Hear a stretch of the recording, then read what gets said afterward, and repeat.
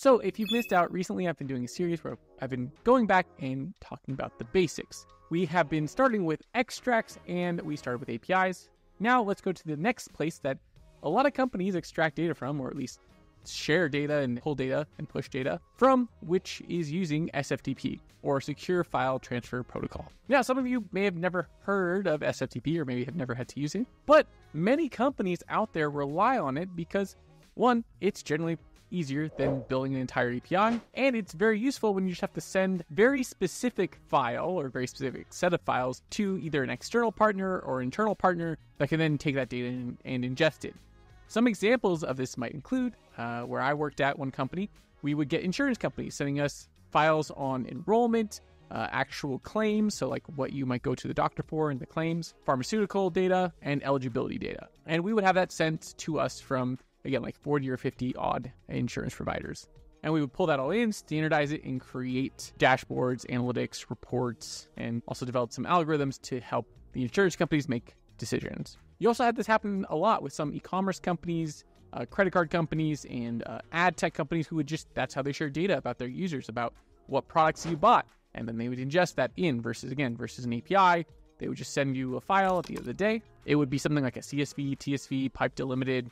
There's a few other file types that someone would use to send you data. Basically, the way it looks like is you write generally a query on your database, and you have a script that pulls that data out and runs that query. You then use SFTP to send that data or possibly drop that data into your own server. So you either have a server on your side or they have a server on their side that you drop that file in, and then they either go to your server, log in, pick it up, or they go into their server and pick it up. But it's a really confident approach. I mean, I see it at companies all the time and at a lot of the large companies because it is just easy to do, especially if you already have the server set up that allows for SFTP. And again, really what you're doing with SFTP is you're just taking the file of users, the files of, again, patients, could be the claims, and you're just pushing it so that it will likely be integrated somewhere else in a data warehouse. In some cases, this is less analytical, more operational. Maybe you have some workflow that's created and you need to maybe get all the employees of a certain company integrated into some other system that you have. And similar to an API, you have a lot of different ways you can actually do SFTP. A few less, luckily. It's a little more restrictive, but it still has a few options. So let's start with the basics again, which is user authentication. You still have to authenticate somehow, right? Either you're logging into their server or they're logging into your server. Somehow someone is logging into a server. The most basic way, obviously, is password and username. That is the straightforward way. But you can also use an SSH key. That is another way where you have a secure shell key or SSH key. The server holds the public key in this case, and then you, the end user, have the private key that you use to sign in with. And oftentimes, in my experience, when I worked at companies like Facebook, you would have a plethora of ways that people would allow you to sign in, meaning you had to have scripts that could manage that. A script that could say, like, okay, if I give you a password, assume this is a password approach, or if I give you an SSH key, assume that that is the approach. You're also going to have things like whitelisting as well, but those are the general ways I've authenticated. I'm sure there's others, but those are the ways I've authenticated. Now, the next part of this is, and this is usually can be the frustrating part, is many of these files tend to be encrypted, usually using PGP or pretty good privacy encryption, which can take a few different forms in terms of how you approach this. For example, you might have, once again, that public and private key approach, where your public key encrypts the file, and then your private key is used to decrypt the file, and only the recipient has the private key file that allows them to decrypt the data. But that is really just the basic way, right? Like PGP key pair encryption is one approach where, again, the recipient will create this public key that they share out, and they keep the private key, and the public key is used to encrypt data, and then only the private key can decrypt it. Now, at Facebook, before I left, one thing that we started to do that we wanted to set up was actually use PGP encryption plus a signature. So what that basically means is you actually now have two key pairs, right? Both sides have a private key and both sides have a public key for different things, right? So the recipient in this case has done what we talked about prior, which is they sent a public key out to allow for encryption while they have the private key that decrypts it. But on the flip side, the person who's sending the data uses another private key to sign the data that they're sending. And then you, the recipient, or whoever the recipient is, uses the public key to check that, hey, this sender was the sender that we're expecting, right? And the reason this is, and it's just more secure, right? Like now you know that this data and this file you're getting is not possibly, something that could hack your entire system as you bring it in, or has some bad data, or has anything that could like corrupt what you have, right? Now it's super, super secure, right? Like we both know that this data, wherever this data came from, we know it's the right place, and we know that it's been secured, and the only people that can decrypt it is us. There's a few other methods too. You can use passwords, even on the symmetric key itself. You also can use just a password. I've had that happen where you just use a password. There's no PGP. It's just a password on the file, and that's the safety. That's what you have, just a password. And we're about to show you kind of a script of how you could do this. I'm going to use Paramico. Again, this is one of those things that I've never had to say out loud. I just see it, so I'm curious if that's how you say it. But we're going to use that and actually code it out just so you can see how to do it. Honestly, it's one of those things you probably copy paste from somewhere, depending on how complex you need to make it. If you have to make it very generic, you're going to start copy pasting it, and then you're going to have to add a ton of extra functionality to it. Either some sort of conditional, or you're going to have to make it, a little more generic, like an SFTP operator. But before that, let's talk about some other things to consider. So you're sending data from somewhere, and what happens, there's a few steps that actually happen in this process that I didn't talk about, which is all the conversations between these two companies. Generally, what happens if you are going to receive an SFTP file is someone will send you, hopefully, a document that says, hey, here's how we deal with all this stuff, encryption, how to log into our server, where our server is, so on and so forth. You're not going to have the password in that. It's just going to tell you how to interact with them.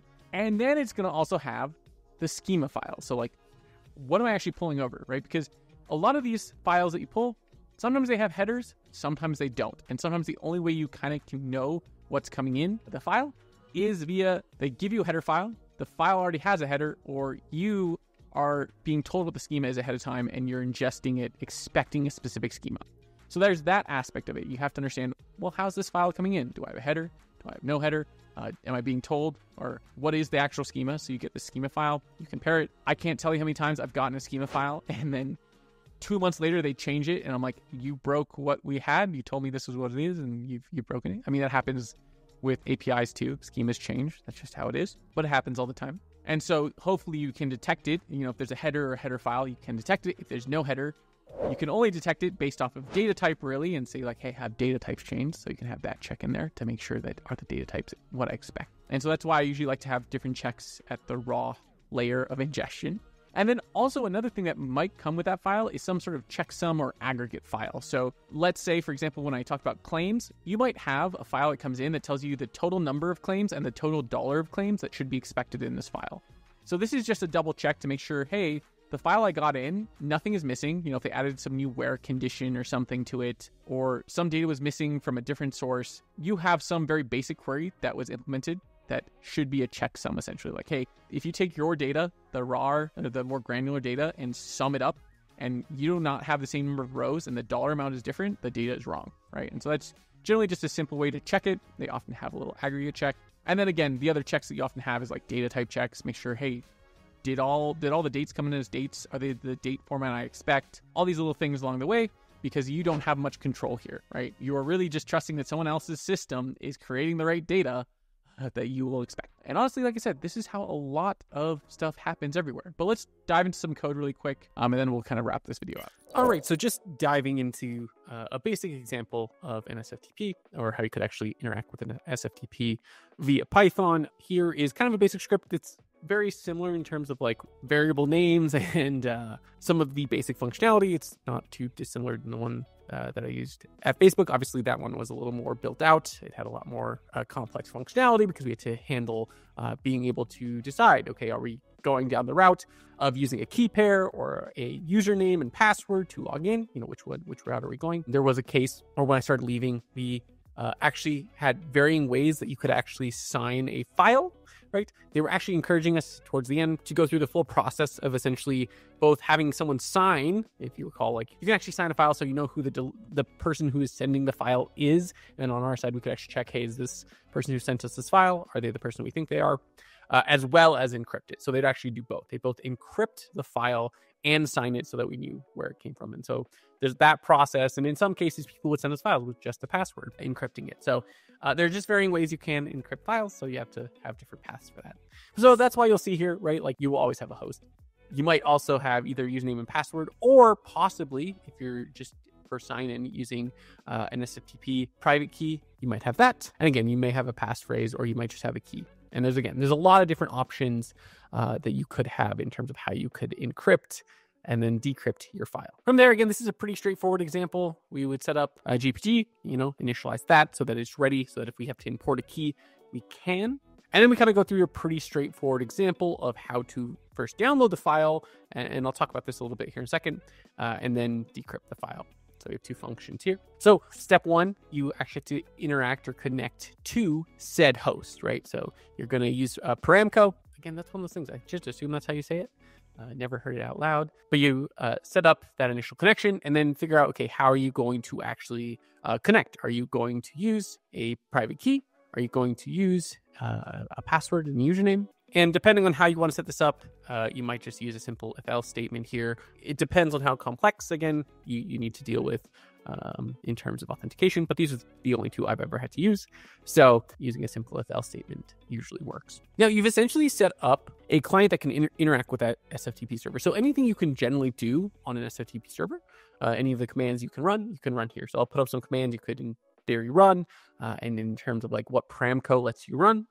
In this case, we're going to first start the session, and then from there, you may or may not have to go to a specific file path or location, but then the goal will be to actually get that file. This will feel very familiar to you if you're used to like getting an HTTP request. Very, very similar concept, right? You're just going to get this and then pull it, and then you're essentially downloading it. And then from there, you can close it. And you're basically going to give it the remote path and the local file path. So where are you looking? Where's this file exist, and where are you going to put it? And up above, if you recall, we gave it that information, right? So here's where we would find it. Here's where we're going to download it. And we're assuming right now that it is encrypted, so that's you see this .gpg. So once you've downloaded it and gotten it, you can actually do the decryption approach. And again, you're going to take this local file path, that's where it is. And from there, it's pretty straightforward, right? GPG has a pretty straightforward decrypt file functionality that you can use to parse the data out, to decrypt the data, and then use, again, either a passphrase, if it's a passphrase. You might have, again, a PGP key. Now, in some cases, you might not actually have a passphrase on your actual private key. It's not recommended. I have seen it happen. Again, this is why I've seen like different combinations of how people might decrypt a file. But again, generally speaking, you should have a passphrase. In fact, I remember one project got delayed because someone didn't realize that they created this passphrase, and they didn't hand it to me before going on vacation. They created the key and they're like, here it is. And they were in a different time zone. So by the time I got it, they were gone, and I couldn't get to them. So it delayed the project because they put a passphrase on the key, didn't realize it, sent me the key, and I couldn't use it. So it is very important to know that. Once you do that, you can check to make sure that your decrypted data is essentially okay, right? Like, were there any issues decrypting the data? Sometimes there are. And then from there, you can essentially just write it, right? Like with open your decrypted file path, like you would normally with most write operations with files, right? You're going to open it and then write to it. In this case, we're putting it in a TXT file. It might be a CSV. It might be pipe delimited. Whatever it is, make sure you label it correctly, although text will handle most of those for parsing later. And then from there, you're going to end up either pushing it somewhere to get loaded later or loaded immediately, right? Like this is just essentially your extract step, right? The extract being from an SFTP, right? From here, you're downloading it, not too dissimilar. Again, you can think about it, downloading data from an API, but instead of an SFTP and just a file. And then the extra step that you have is this decryption. So that's the basics of pulling data from an SFTP and downloading it, and then decrypting it. And I can put this basic script up so you can use it. With that, let's go back to the rest of the video. So as you can see, SFTP is a very common use case, and you probably will have to write one at some point. Some of these tend to be IT integrations that you might not have to do as a data engineer, but it's good to know if you ever have to do it. I had to do like 5 at Facebook, or I don't remember what I had to make. And yes, we had an SFTP operator, but it didn't work. So my team basically had made their own, and we used our own version of SFTP because I think we were one of the main teams interacting with it.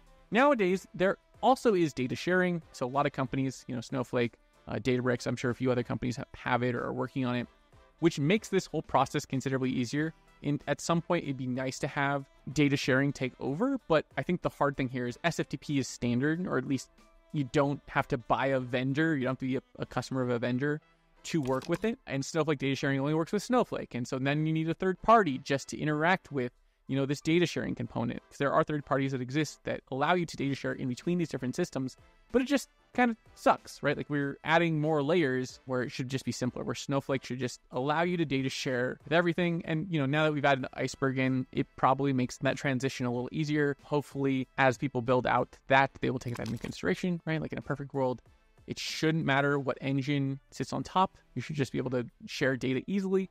But obviously, there is business involved and people want to win and make more money. So I doubt we will actually get an easy integration across. But here's to hoping that that's what happens, that whatever data sharing looks like in the future can get rid of SFTP, because honestly, in many degrees, I don't like SFTP, but it is what exists, and it is something I've had to do a lot. So hopefully this was helpful in understanding the basics of SFTP. And with that, I will see y'all in the next video. Thanks all. Goodbye.